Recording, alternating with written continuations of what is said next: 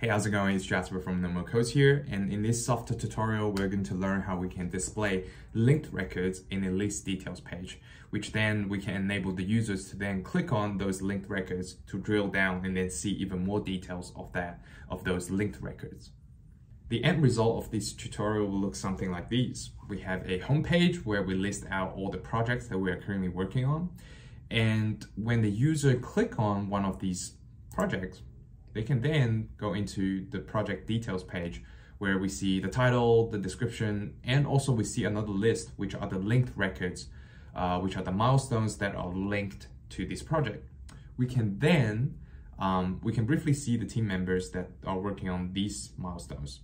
We can then click on these milestones and then go into a milestone details page where you see all the description or the progress of this milestone, and then we have another list where we display all the team members who are working on this project.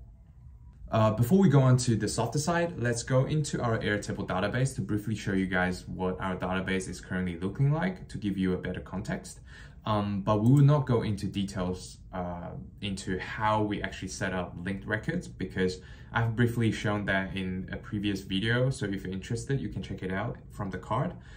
Or you can read up on more tutorials on how to use linked records in Airtable. If people are still confused, let me know in the comment down below if we need a individual video on how we set up linked records. So yeah, let's check out our Airtable setup for now. We have 3 tables: project, milestones, and users. From the project side, as you can see, we have 2 projects, alpha and beta. We have some notes as brief description of these projects.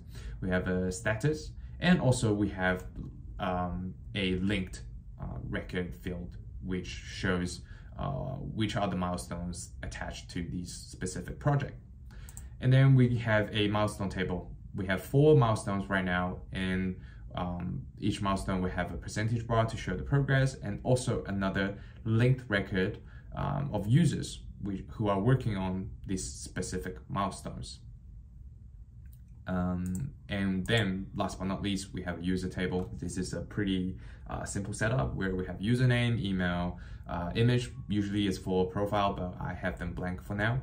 And we have some simple department tags, and we can see which milestones the users are working on. And so yeah, now that we have the Airtable setup out of the way, let's see how our Softr side is set up.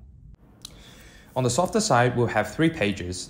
A page where we have the main project list. You can have this page as a separate page, but for the tutorial, I simply made the home page to have the main list block. We will then have 2 more pages for list details, one for project and one for milestone details. In the home page, we'll set up a list block where we map the fields to our project table. What fields you want to expose here is really all up to your use case. You can also display the linked milestones like I did here as well, but the users won't be able to click on the milestones from here. They will always have to go into the project details page first. Hence, for the on-click action, we set the block to be opening page project details. Now, let's go to the project details page. The first block we have here is a simple list details block, where we have the title of the project and as well as the description of the project. We then add a list block to display all the milestones which are the linked records to this project. The list block will be mapped to milestones, and the fields to expose here are already up to you. I simply have the milestone number and the team members here. Now, we have to add a conditional filter for this milestone list block here, where we display only the records matching this condition setting, where project is project name. This condition is to ensure that we're only displaying the milestones related to this specific project. Without this condition, the milestone list block will display all the items from this milestone table that we have here in Airtable. In the cases where you only care about showing your users the linked records, in my case, the milestone. Let's say when the user click on the project from the previous list, I don't really want to show any project details. I just want to show the milestones that's related to this project. I will still have to add this list details block. This list details block is essential to make sure that Softr knows this page is supposed to be displaying content related to this project. But you don't really need to show any details if you don't want to. You can simply disable all the fields here and then make the margin to be 0, make the background to be white, or do whatever to make it invisible to your users. But always remember that you will have to have this list details block on the page. Otherwise, we won't be able to even correctly show the relevant milestones on this list block. Okay, what we want is to enable user to click on these milestones and then direct them to another list details page where they can see the details about the linked users record. We will set the on-click action to this block to open page milestone details.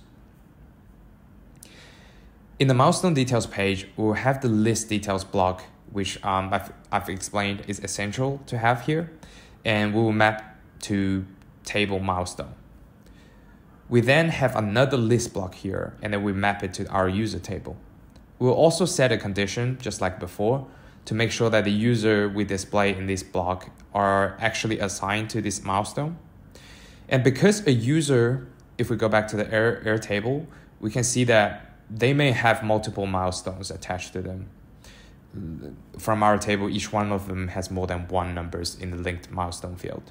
So our condition needs to be set to milestone, it's one of milestone's numbers. As to the fields, it's really up to you what you want to expose here. I simply have the user's name, email, and department here. And if we publish our project like so, we'll have our end result where the user can click on the project from the list and go to the project details page where we list all of the milestones that belong to this project. And then we can click on the milestone to see a list of team members who are working on the milestone.